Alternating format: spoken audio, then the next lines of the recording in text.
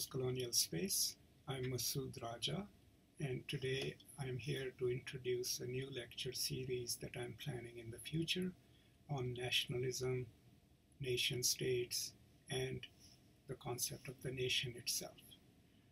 Before I go any further, I would like to request you to subscribe right down there if you haven't already done so, so that you can stay on top of what I'm offering and when do I upload my videos.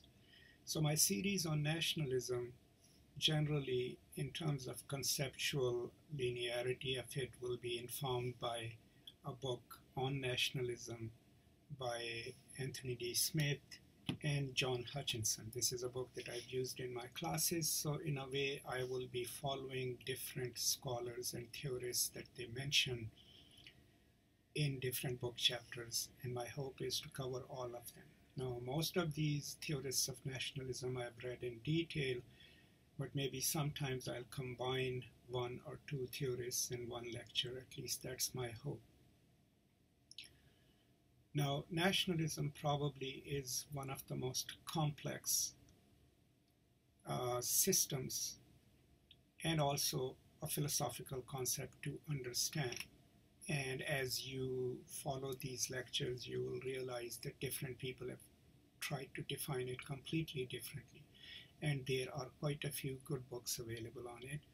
I strongly recommend that you should get this book on nationalism by John Hutchinson and Anthony D. Smith, and also, if possible, the book edited by Homi Bhabha, Nation and Narration, which I will be using also during the course of these lectures. Now, I'm not sure how many lectures there would be, but if I can, discipline myself and record more frequently, chances are that within 6 months or so, all the major theorists of nationalism that Smith and Hutchinson mention in their book will be covered. And then maybe, since I'm a post-colonialist, we'll go beyond that.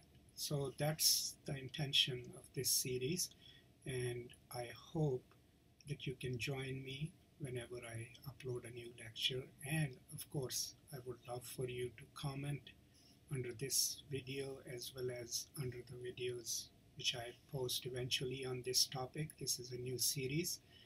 And if you want to stay updated, as I requested in the beginning, please do subscribe to the channel. And as always, I would like to leave you with my message, which I give to my students and everyone else, and that is there are only two things that are significant in this world, and those are peace and love.